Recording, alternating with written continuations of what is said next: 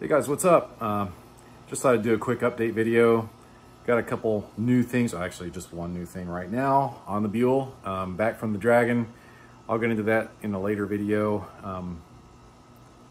Just story time kind of thing. No footage of actually riding the Dragon, but anyhow, let me switch up and I'm going to show you what I've done. So while I was at the Dragon, I was riding and hit this divot in the road and I heard this loud sprong. I thought my wheel broke. It's fine. It ended up being the front mount on the engine.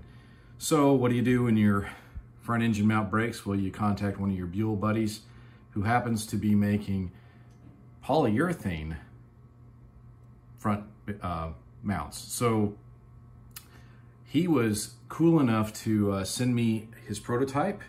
And unfortunately, I don't have a picture of it, disassembled, looking at it, but you can kind of make out the polyurethane kind of glimmering right there. And just wanted to report essentially that this thing is working great. Sends a few more vibes through the bike, but I'm happy with it. Just a quick side note, while at the Dragon, this clutch cable protective sleeve was kind of looking like crusty bacon, and so that's what that aluminum tape is supposed to do. I have to work out a new mount. That is a homemade mount. The factory mount broke for the clutch cable. I need to make another one, something better. You can see the zip ties kind of forcing it further away. It's barely got a finger's width between it and the header there. So anyways, I am just doing a quick update, really, guys. That's it. I mean, don't have a lot to report to y'all. So yeah, I guess I could tell you more about the mount. Let me just do that. It's good. Factory fit, as you can see.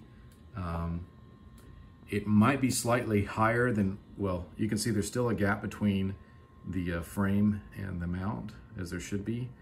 I don't know that there's an exact spacing that's supposed to be. I don't know if it's supposed to be right in the middle, but I don't know.